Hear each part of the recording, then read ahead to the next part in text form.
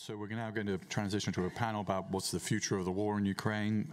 The moderator is our colleague Candice Rondo, who's a senior director of Future Frontlines and the Planetary Politics program. She's also got an amazing new book about the Wagner Group that is going to be published relatively soon. Thanks for the introduction. Appreciate it. It's great to be here. I'm Candice Rondo, as Peter just said, and we have with us today two extraordinary individuals who have been working and looking at the question of Ukraine for a very long time. Most importantly, we have Natalia coming to us from Ukraine, joining us live from the field. In her car. The way it should be done, truly in style. Quickly, let me just introduce our guests and also sort of set the scene a little bit and talk a little bit about what the future of war is in Ukraine. Evelyn Farkas is the executive director of the McCain Institute, and she brings deep expertise from many, many years working on the issue of Ukraine, Russia, European security, former Deputy Assistant Secretary of Defense for Russia, Ukraine, and Eurasia. There's nothing she doesn't know about foreign policy and national security when it comes to that region. And Natalia Gumenyuk is one of Ukraine's most insightful journalists and the founder and director of the Public Interest Journalism Lab.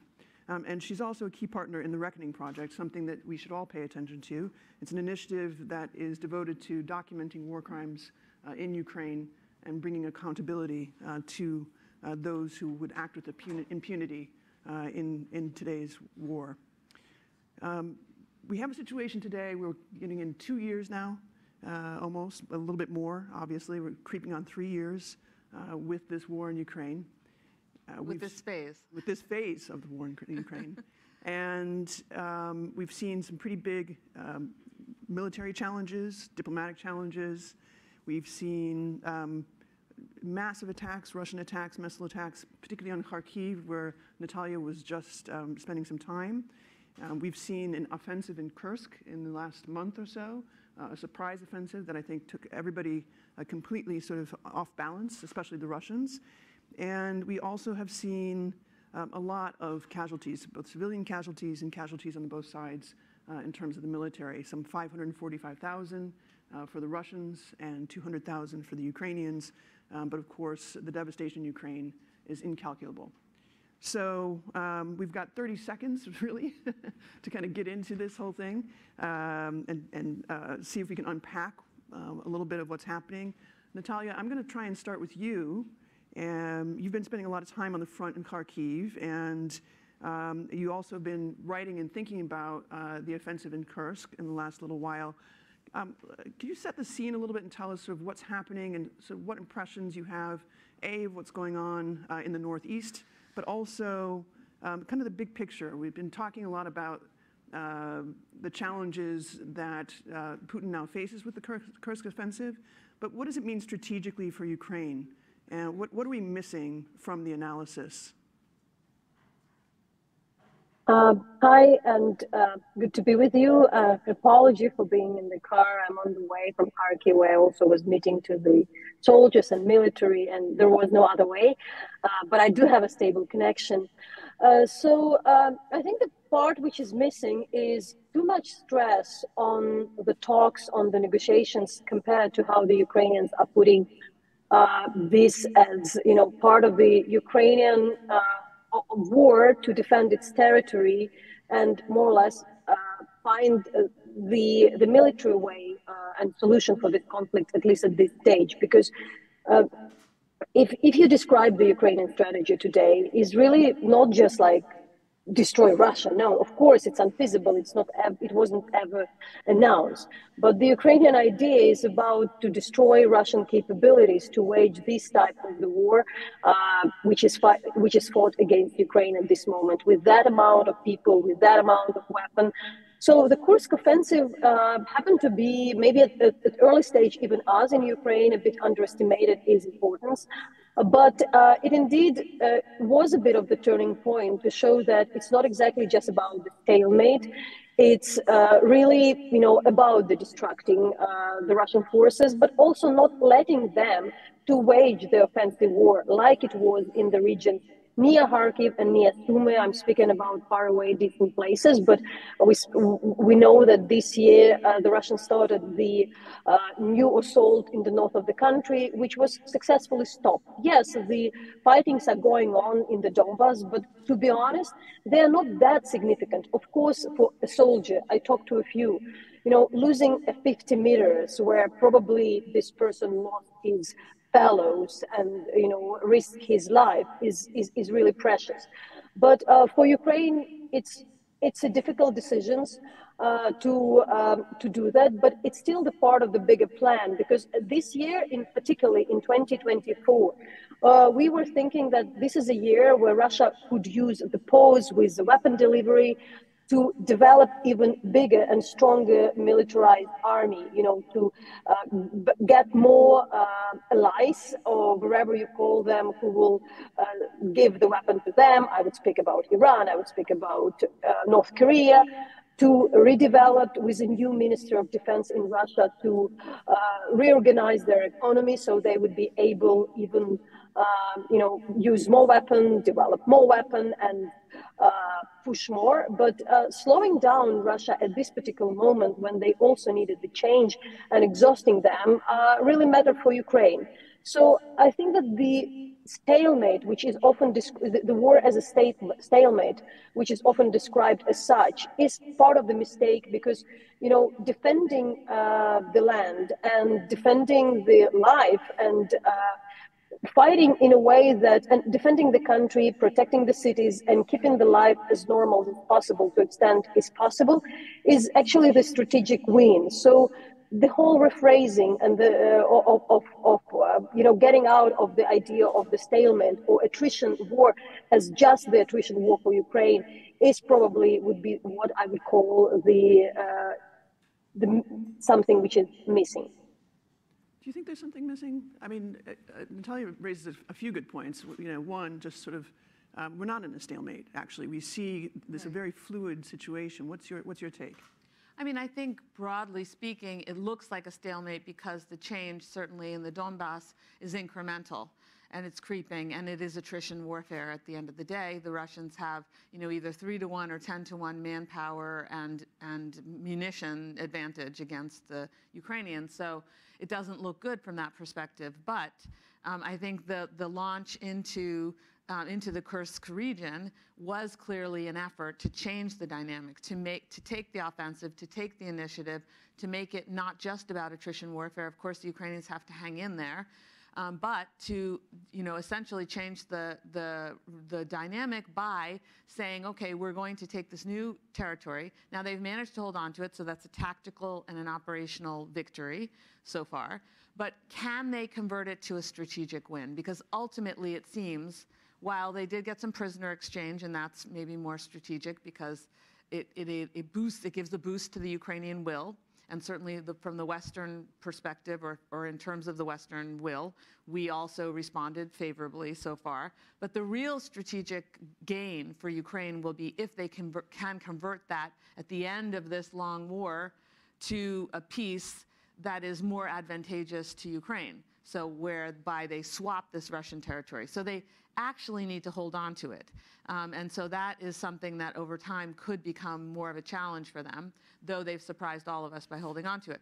But we can't forget that Vladimir Putin doesn't care about the Russian lives. And so if he decides he wants to take Kursk back, I don't think, many people think, oh, he might not bomb his own people. Yes, he could bomb his own people. Of course, it does contain some risk for him, much more risk than bombing the Chechens in Chechnya. But it's not something that you can dismiss readily. So the Russians could try to take that territory back.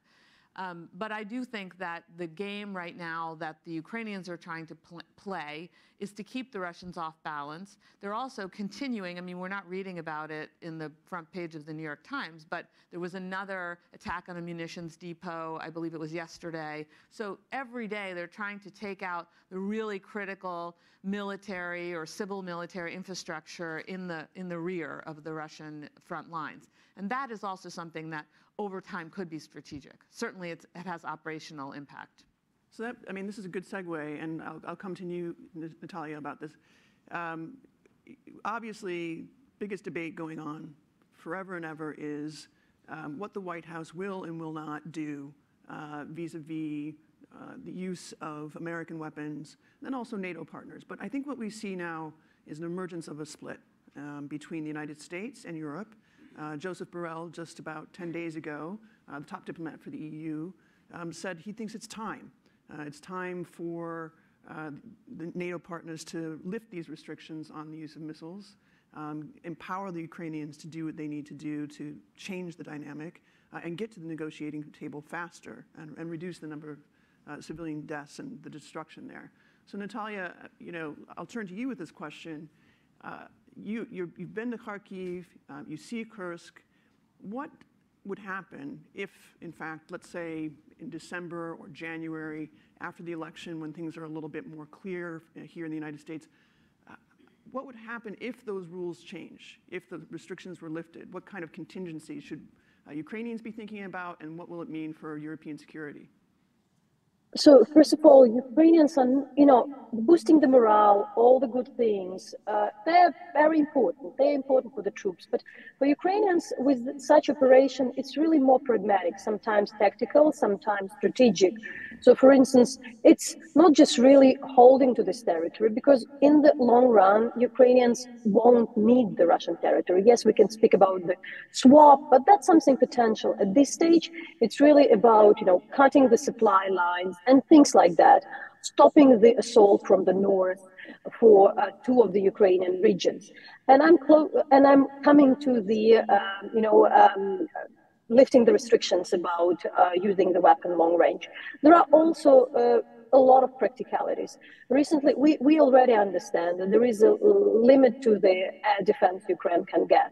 But also, as a Ukrainian citizen as well, I know pretty well by this now having the air sirens on my phone, am I in Kiev, in Kharkiv, ringing all the time, that there is a very clear timing for the Ukrainian air defense to understand, when the Russian plane is on the air. And the further they are, that's easier. So at this moment, it may take like 5 minutes or, even less for Ukrainian air defense to identify the target. If they would know that they are on the distance, which is not out of reach for the Ukrainians, probably they would move these bases with the aircrafts way further. And what I understand from some of the Ukrainian military analysts, that Ukrainian, would have like minutes and minutes and 20 minutes, even more, to identify, and which would mean way less strikes against Ukraine. But also such even more things. We can discuss, can Ukraine win? But for instance, if the Kerch Bridge doesn't exist, if it's at least in shambles or something happens to it, there are less chances that Russia can win and can go on, because still the Crimea, and now we also speak about Crimea more, not in terms of the history or human rights which are violated there, but as a military point through which the weapon is coming to Ukraine from Russia, that definitely, absence of this bridge definitely won't allow, if it's not there, the Russia probably won't be able to win, as we saw in the Black Sea, pushing the Russian ships closer to the Russian borders, enabled security for a lot of Ukrainian southern towns. So there is a strategic things. Yes, it's not like 1 minute, all of a sudden Ukraine has it and Ukraine wins. But there are very, very practical, connected to geography, connected to military strategy things. And believe me, when we, it's not like we're talking to the Russian soldiers, but we talk to, and we try to analyze what's there. I don't really, do we know that Russians think that some of the weapon isn't used? For them, the red lines was pushed so many times, and the truth is they're escalating anyways, and the escalation is not that much connected to what is given by the Ukrainians, but a lot of other factors which are not really connected with those restrictions. So that's a good point. So several points have been made here. One, the red lines that Putin has set down continually seem to blur. They move, they're all over the place, and he seems unable to respond. And I'd like to note that we've seen in the last year a major purge of his defense ministry, in large part in response to the mutiny with the Wagner Group last year. So, you know, he's definitely down several chips. Yes. But Natalia also points out something I think that's very interesting I hadn't thought about, which is just the mere fact of being able to reach a little bit further, not even firing, but actually having that reach will ultimately force the Russians to move back from the front lines. I mean, that is a real effect, and we've seen that in the case of the Black Sea. We've seen that all over sort of southeastern Ukraine. So what would you say to that? Well, okay, so the administration says, well, they're firing from the Arctic Circle. So I think there are two components of this issue. One is the air defense. The air defense is something that Ukraine has been crying for since day one, and they need help with this. They need it for their civilians in the cities and the towns. They need it on the front line. And I believe it sounds like the administration and our allies are focused on that, and they will be doing something to help there, but it's never enough. And so air defense is number one, still number one. The long-range strike capability. What I'm hearing, so on the one hand, yes, you know, Joseph Borrell, others in Europe, and even in the US have said, okay, look what Ukraine did. They took the initiative in Kursk. Now they have the initiative. Now that the momentum's with them, we should really, you know, eliminate the restrictions we placed on the use of long-range weaponry. So that's one argument out there. But then you see the administration hesitating, continuing to hesitate, saying that they don't have sufficient long-range strike capabilities, so munitions that they can give the Ukrainians to sustain a barrage. And I am not a military expert, but it does lead me to think, okay, so if you're not sustaining a barrage, maybe you take out the Kursk bridge. Maybe there are things you can do to combine your arms and very strategically use a few of the longer range strike munitions, perhaps to strike fear into the Russians and force them to move back. But my understanding is that the administration is pretty strongly dug in right now, saying that they don't think it would be a game changer necessarily. And then we just heard from the German chancellor, you know, we want peace, we want peace.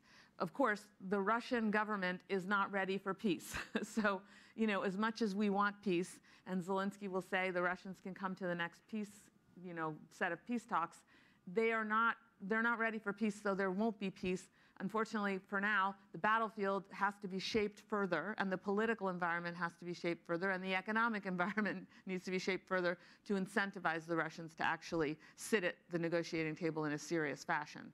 So maybe these long-range strike munitions can be used, again, very cleverly, very strategically. But if you're talking about sort of taking it all out, apparently that's not an option. I don't know the truth of all that, again, because I'm not a military expert, but we do have a problem in terms of manufacturing capability. Now, the other part of this, and I think this might be why the German chancellor suddenly, you know, came out with a comment about peace when he was on German television, is because there have been increased accidents, you know, the drones falling into, or at least increased attention to them.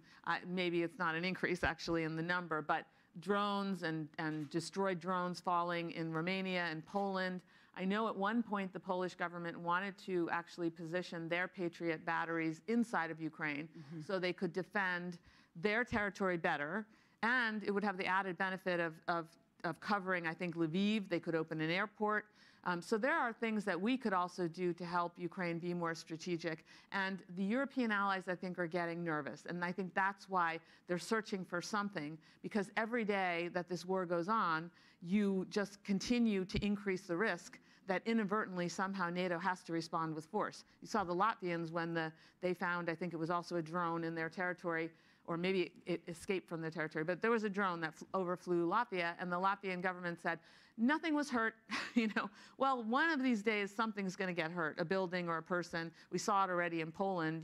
It was relatively small damage, but if we have something serious like that, then NATO will feel challenged. And, you know, Article 5, I mean, it's a demonstration of political will. So to back down might be really problematic for NATO. All right, there are a lot of things I want to unpack here. I want to sort of add in just a little bit of sort of commentary and maybe some analysis. So first of all, let's talk a little bit about this challenge with spillover, right? That you've just talked about. Poland, Romania, we see Moldova also kind of complaining about this potentiality. But let's be real, Germany doesn't have the money.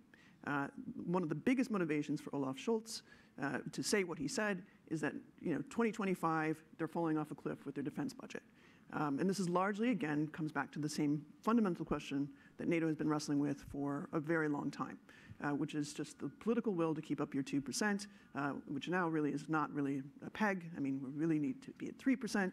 So that's one point to sort of point out, is that it's convenient timing to sort of be alarmed about this when you know that you have a cliff fall in your budget. And that's something that I think the Europeans are going to have to wrestle with. Let me also just offer this comment. Let's imagine that the government of Volodymyr Zelensky is decapitated. What is the response of NATO in that instance? Is there any choice other than to respond with some sort of conventional arms? Probably not. So at what point do we stop with incrementalism and move to a point where we can enable the Ukrainians to do what they need to do, not for a total win, but for a negotiating position of strength? That's a very big question for us, right? And so that brings us to the question of peace negotiations. We've seen recently, obviously, Zelensky had his event in Switzerland. We've seen some visits from Narendra Modi. We've seen conversations between Zelensky and Xi Jinping. So clearly there's an attempt to begin conversations, although obviously, as you say, I think we all know, Vladimir Putin is in no way in the mood for a conversation.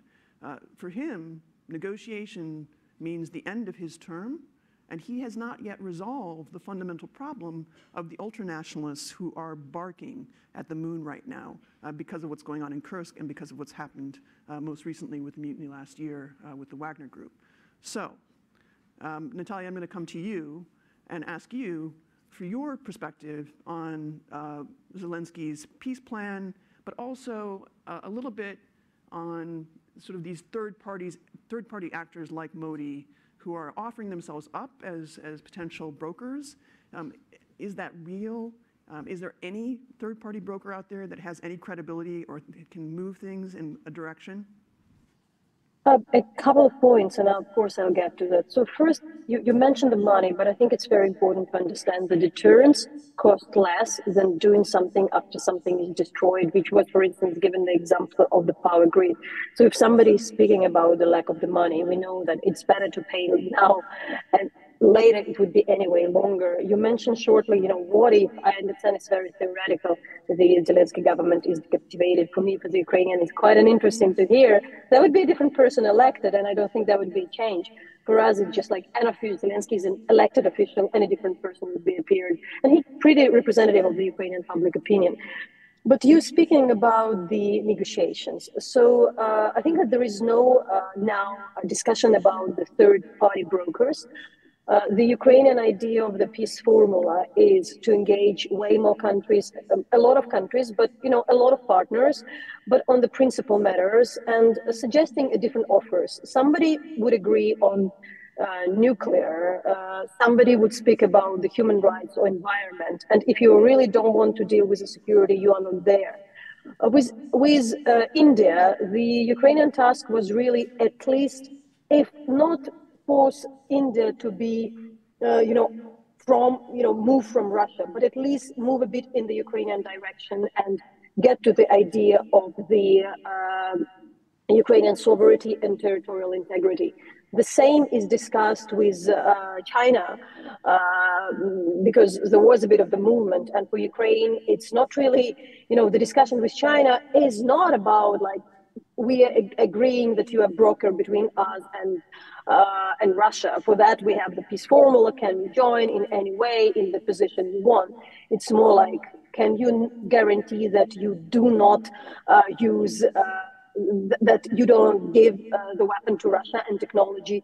Can you at least guarantee that Russia is not using nuclear? So there are very pragmatic, particular things which Ukraine wants and maybe partially play. So for instance, India is looking how China is trying to become, bigger in this game, and then you can balance because India is not interested in strengthening China. So it's when we see these things for Ukraine, it's really keeping off the balance, so it's not shifting. And for instance, that even inside the BRICS, there is more discussion, and rather than BRICS is becoming the instrument of Russia and things like that.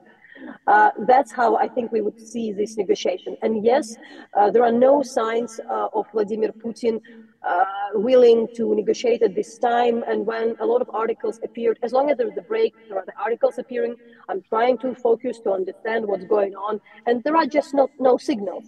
And of course, Ukrainians at this stage won't trust any non-genuine and not realistic negotiations, because the understanding is, in that case, it gives the Russia the moment to strengthen its economy, to strengthen its military industrial complex in the moment when Ukraine probably would get less and less military aid from the West and things like that.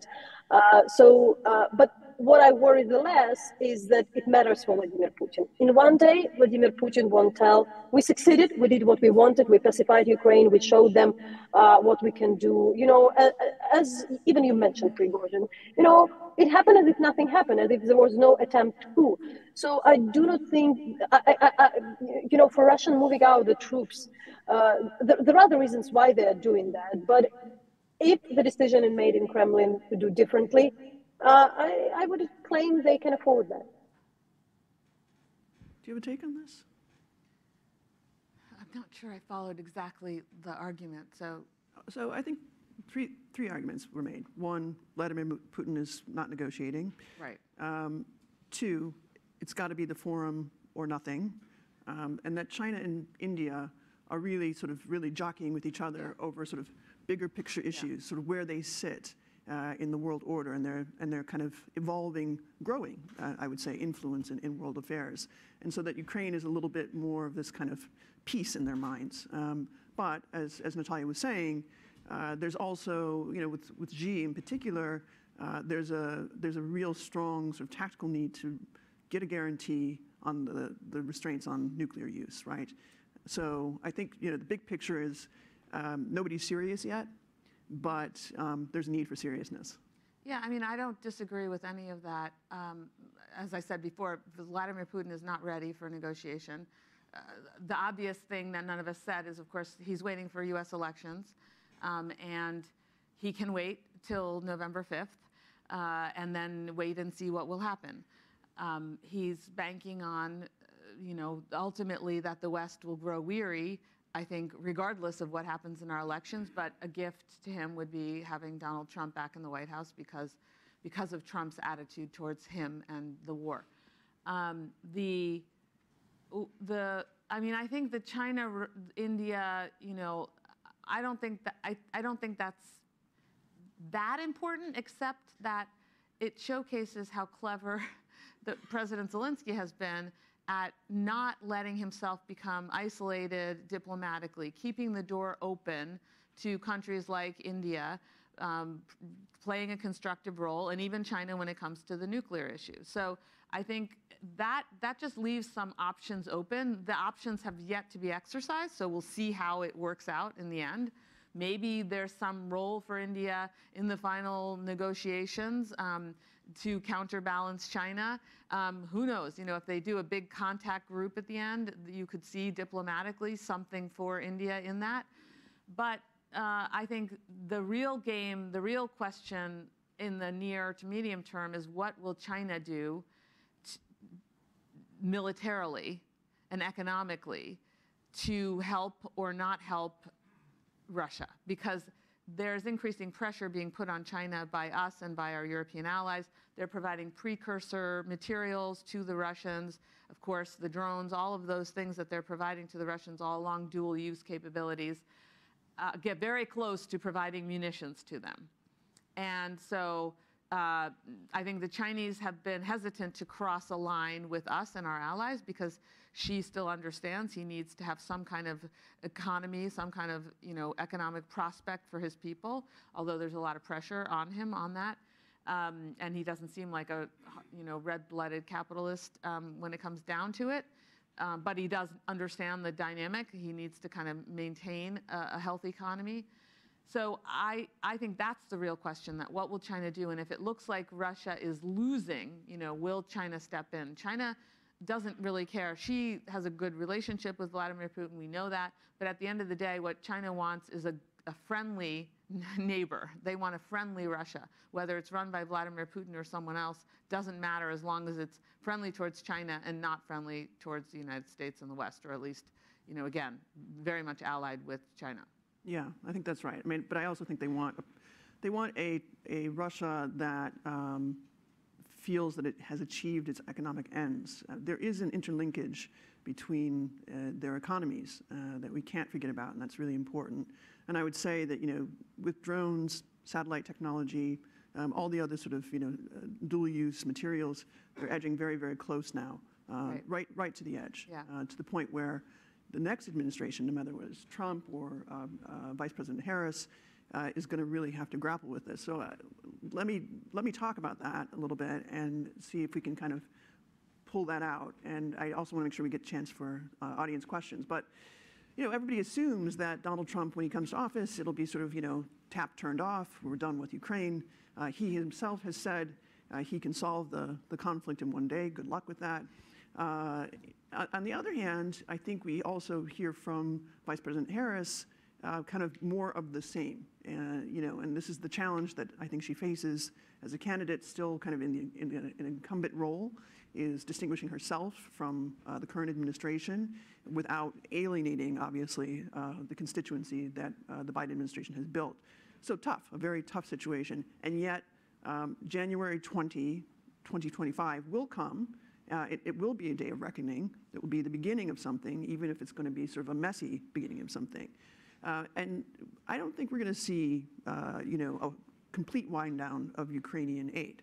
I don't see it.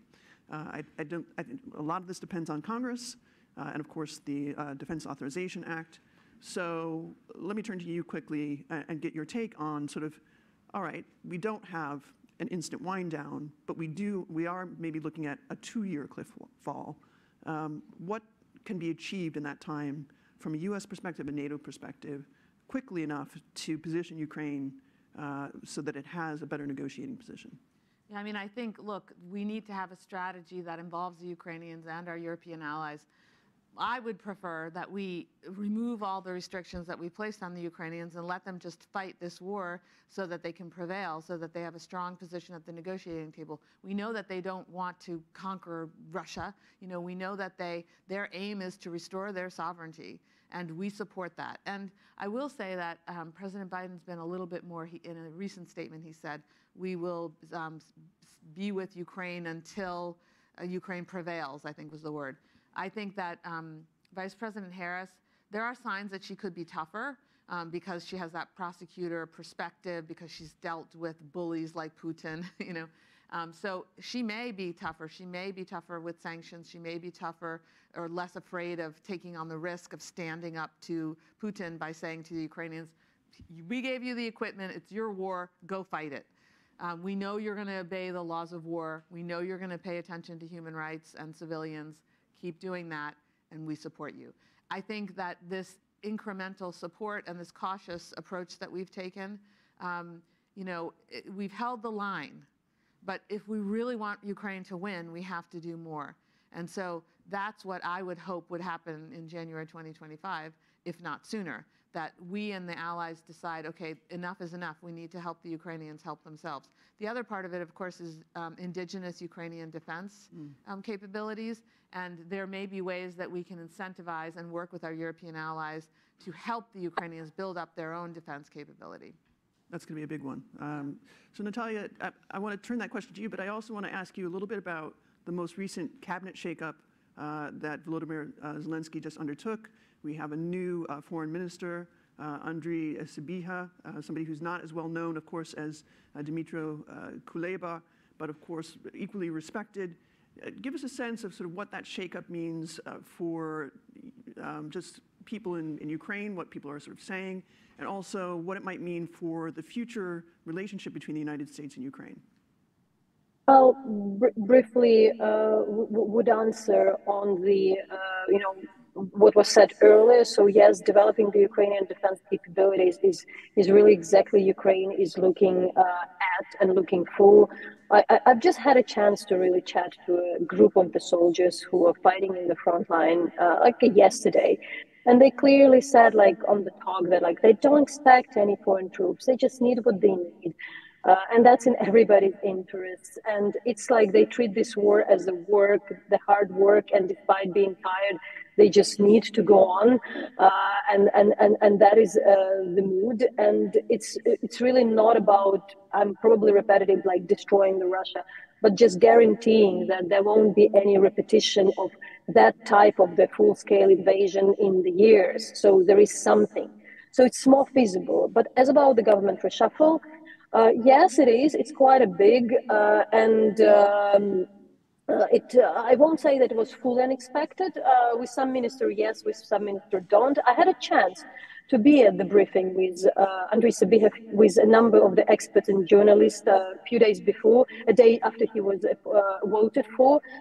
So he insisted that there won't be a change in the foreign policy. Maybe there would be just different tools in the way it would be, implemented. There would be more strengthening of the, some of the embassies they want to strengthen. So there is a part of the things they want. He's responsible to deal with the Ukrainians abroad, because there are millions and millions of the Ukrainians abroad who also need kind of consular help, and there would be it's part of the task of Ukrainians to return these Ukrainians to back home and to have better connection. But it's a lot about the defense, about the US transatlantic, but also the peace formula. He really insisted on that, but meaning the broader connection. So he was earlier, from the very first day, working in the similar in the capacity of the deputy head of the president administration, also in charge with a lot connected to the foreign relations. So he was like very, very much insider, so that would be some particular coherence. Also, he was even bigger insider to Zelensky team in this regard. And is kind of considered like a top manager. So this is like about the practicalities, but ensure that nothing strategically won't change. But of course, doing a lot around the US elections to extent Ukraine can do. But by this, I mean like explaining itself, trying to reach out, trying to stay bipartisan, to navigate. That's also would be a part of the priority for Ukraine. Absolutely. Well, I think we have time for audience questions, if there are any. I see a couple. Wow, a few. Do we have the mic runner here? Why don't we take this young woman in the front here? Did you call me young? Yes, I did. I'm always going to call you young. Sorry, second question of the day to Evelyn. I haven't seen you in a while either. So I run a company called Global Foresight Strategies, where we are looking at Ukraine through the prism of a larger strategic confrontation between authoritarian and democratic governments. And I feel in a lot of our conversations around the tactical, important issues of pushing Russia back and air defense and military requirements, that we're kind of missing some of the more extremely important issues, like the toxic poison of disinformation that is very much targeted at specific political elements, not just in the US, but across Europe. And that's sort of the shaky ground that's evolved.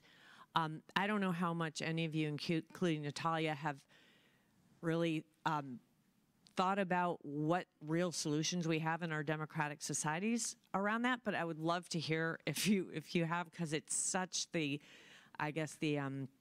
strategic poison of what could play out in the next few years. That's a great question. And I just want to point out that just a couple days ago, the Department of Justice issued charges against a number of Russian GRU agents involved in spreading disinformation. If you have not read the exhibits that they submitted, I really encourage you to do so. It is extremely eye-opening in terms of Their goals for electing far right-wing extremists with traditional family values. We're in a serious situation, and the Russians have demonstrated a will and a capability unlike really any other than China, I would say. What's your take on it? Yeah, and I would just add, I was recently on CNN, Jake Tapper did a segment on this, but he focused on the fact that the Russians now are very deliberately supporting right-wing or, right of center podcasters and other individuals to advance a narrative that is against U.S. and allied support for Ukraine. So in addition to everything else that all their other objectives, fomenting all kinds of polarization in our countries, supporting right-wing or, populist candidates, they also are now deliberately trying to impact the perspective of our people with regard to Ukraine. So I think that's an issue. I also have to plug the McCain Institute. We have a task force on disinformation. I think, Candace, you've been involved in many of our activities. Later this month, we're putting out a report that will give some recommendations, state, federal, and local level, to include for journalists. But, I think it would be great to hear what a journalist like Natalia thinks we can do. So first of all, I think that there should be differentiation. There are particular countries like Ukraine, and Ukraine is democracy, and I'm of course for all kind of the freedoms. But the authoritarian regimes use one toolkit, in the democracies, and a different like inside of Russia. So for instance, we would differentiate in Ukraine the disinformation, the weird argument, conspiratorial thinking, and using the calls for genocide, calls for killing Ukrainians, and creating the system which enables the murders of the Ukrainians in different projects. I'm working on the documentation of the war crimes, and we can particularly connect how the Russian propagandistic television is really enabling murdering the people. And like there, I think that there should be some criminal responsibility for some of the publication or the leaders, and that's also very important. But in the democratic societies using their own media, even in Ukraine at this stage of the 30th of the war, Russia is trying to be more subversive, and what they are doing, they finding the vulnerable groups and the vulnerabilities of these societies. They're really working on the conspiratorial thinking, and it would be in the US, but we know how much after all the restrictions they invested to South America, to Africa, to a lot of other countries, and they are very, very, very much targeting the every country and every particular group. So it would be different for left wing, it would be different for far right, it would be different for people who are concerned about vaccines or things like that. And for us, it's very important to have a proper research to identify, to really accept that there is no one remedy, and differentiate what is a crime. If it's in case of Ukraine, we would investigate the propaganda as a use of the tool of war. But in a different societies, be cautious, but also not to allowing these kind of messages to become normalized. And that is a big problem when something which we couldn't think about a few years ago is becoming a norm for public conversation. And there where we start. Being very cautious about particular digital tools, but it's too long to start. But I do think this is already about the particular knowledge and particular technology. So I think we have time, for a couple more questions. Are we good to go? Maybe one more question? All right. I like your blue shirt, so nothing against your shirt, but I like your blue shirt.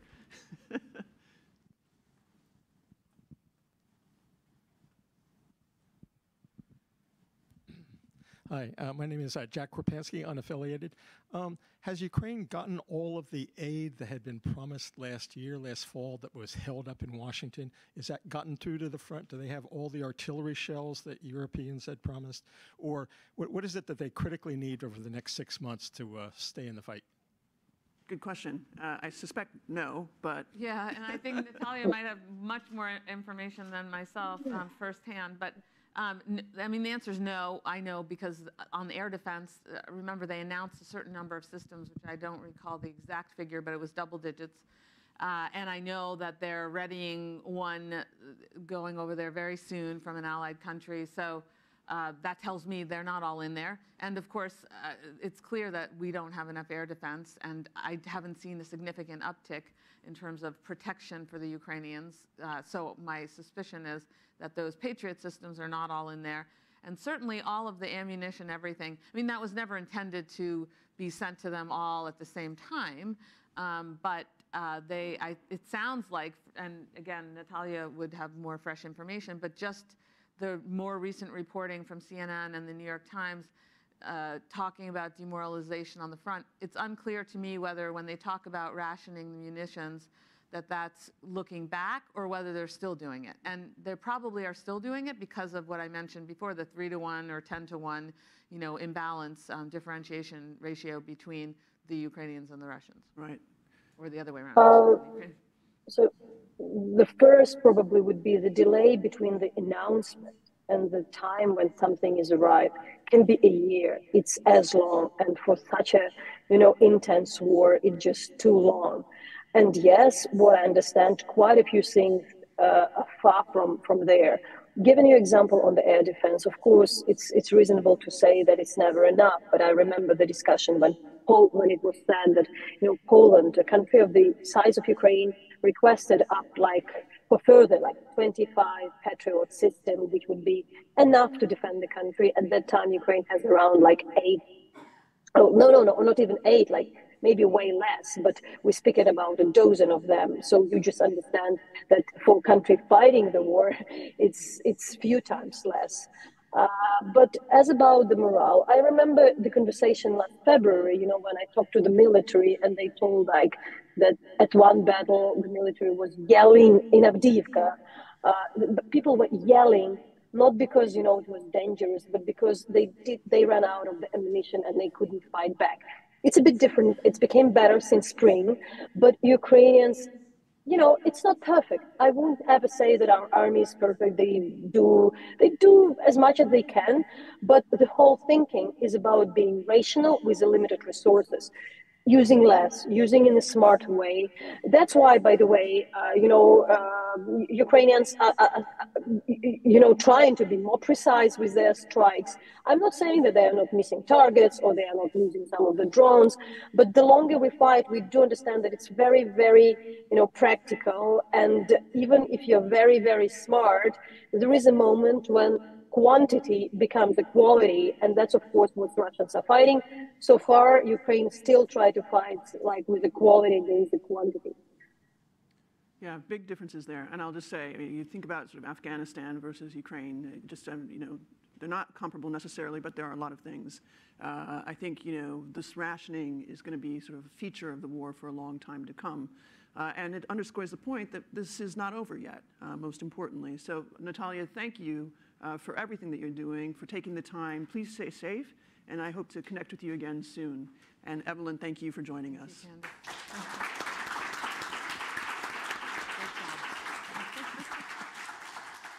Yeah.